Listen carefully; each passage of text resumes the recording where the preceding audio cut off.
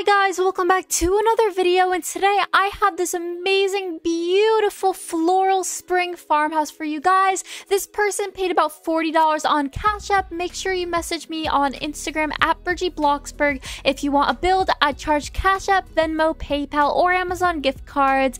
And if you guys want to send me fan mail, my PO box is in the description below, and all fan mail is opened on my Instagram stories. I'm so sorry if my voice sounds a bit cracky or dry today. I'm having wicked bad allergies, as the allergies in my area where I live are very high at the moment, and a lot of people are struggling with them around here, so I am kind of struggling with that a bit. This house includes an open window up here, which is so beautiful, and some custom trees. And in the video you'll see how I get the decals through the inventory, etc, etc.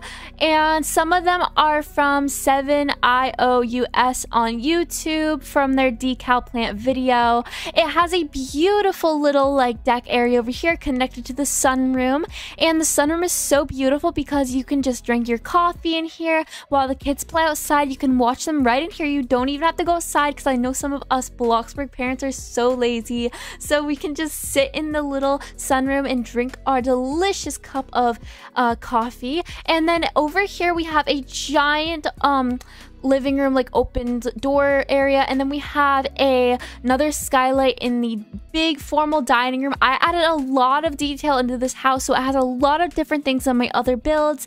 In here we have a beautiful formal dining room, so elegant and so pretty for holidays and birthday parties, and this is the most perfect roleplay house for you, 100%. And I will explain the layout in 1 minute. I'm just giving another glimpse of this beautiful exterior because I'm so happy with how it turned out. It's one of my favorites, 100%.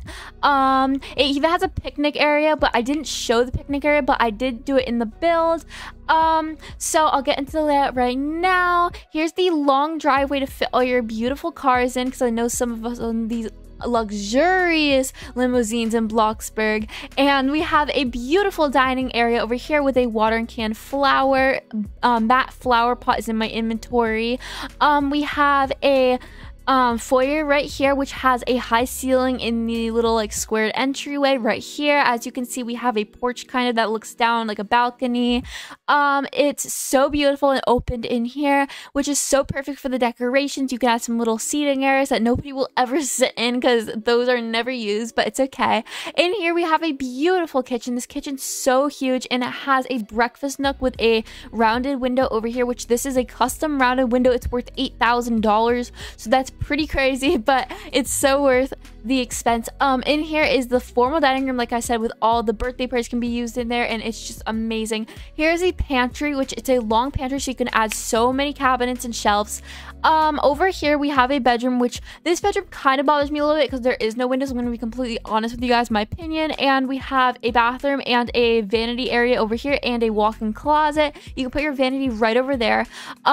So we have a giant living room in here, which has a balcony that looks over to the living room, which is so perfect. And I just love the windows because it just gives in some natural sunlight, and the 5 o'clock time in Bloxburg looks so pretty through those windows. Here's a bathroom and a office, and we have a bedroom right here that looks out to the front yard, and then right into the sunroom once again. I'm just so happy with the sunroom, guys. I just keep showing it because it's literally my favorite. I never do these types of sunrooms, and I think I should do them so much more often because they're so pretty. So that's the whole downstairs layout, and I think it's just so amazing. And then here's the upstairs. So this house has a lot of bedrooms, so perfect for a big roleplay family. And then over here we have another master bedroom. Also kind of bothers me because there's no windows, but it's okay, you can add some in there. And then we have a bathroom here with a porch, and we have a beautiful walk-in closet with open double doors that lead to a deck, kind of like French doors in a way, and a bathroom right here, and then a twin room with the open window once again, and a office connected, which is really luxurious. And this is such a pretty view from the window up here because you have all of the trees and the flowers, and it's just so beautiful. It's just springy and floral and amazing. And another walk-in closet. Almost every bedroom has the walk-in closet in this house. And we have a nursery over here which is so cute. And then we have a storage room slash playroom right here and another seating area. Thank you guys so much for watching, and thank you for watching it this far through the tour. If you don't decide to build it, that's okay. But if you want to build this, it's worth, I'd say, about 700,000. But I'm not really sure, maybe 500,000. It depends on how many custom plants you want to add. If you don't add as many, I guarantee you can get it to like 300k, probably 200k even, maybe. I'm not really sure, but it depends on your preference of the plants. If you want to build it exactly how I made it, I'm pretty sure it's 700k, but I can't be exact because I didn't do it on my plot. I did it for a customer. Have an amazing rest of your day, and don't forget to message me if you want to build. Thank you.